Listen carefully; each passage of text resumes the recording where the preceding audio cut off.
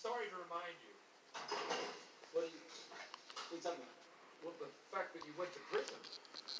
The fact that I went to prison. It is kind of rainy out here in Rancho Cordova. Mr. King, just tell me, for giggles, how do you know I went to prison? Really quite simple. Statistical analysis is what I do. Here's the deal. 1 out of 3 black men will find themselves incarcerated during their lifetime. Imagine a pizza, okay? Rain's coming down hard. Right now? 3 black pieces. Yeah, this rain's coming down now.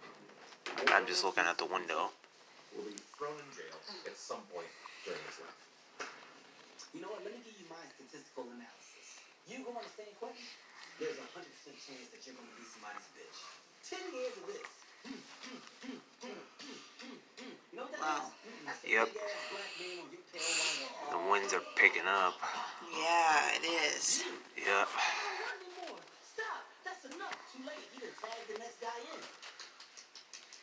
That's like a rabbit. Yeah, me, my girlfriend, just looking at the rain coming down. So,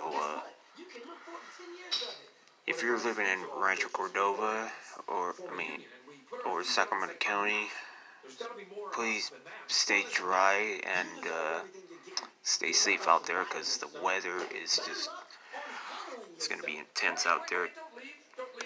And it's supposed to be up to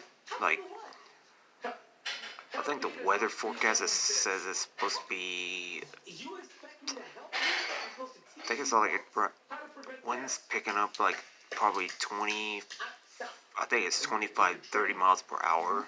Wind gusts might be up to 45 or 50 miles per hour, whatever you notice. So,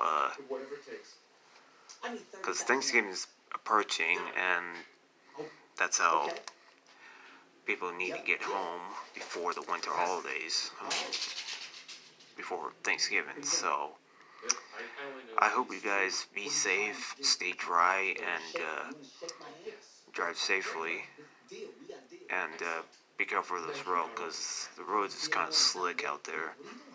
It's like in the Sierra Mountains. So I hope you guys have a good Thanksgiving, and drive safe.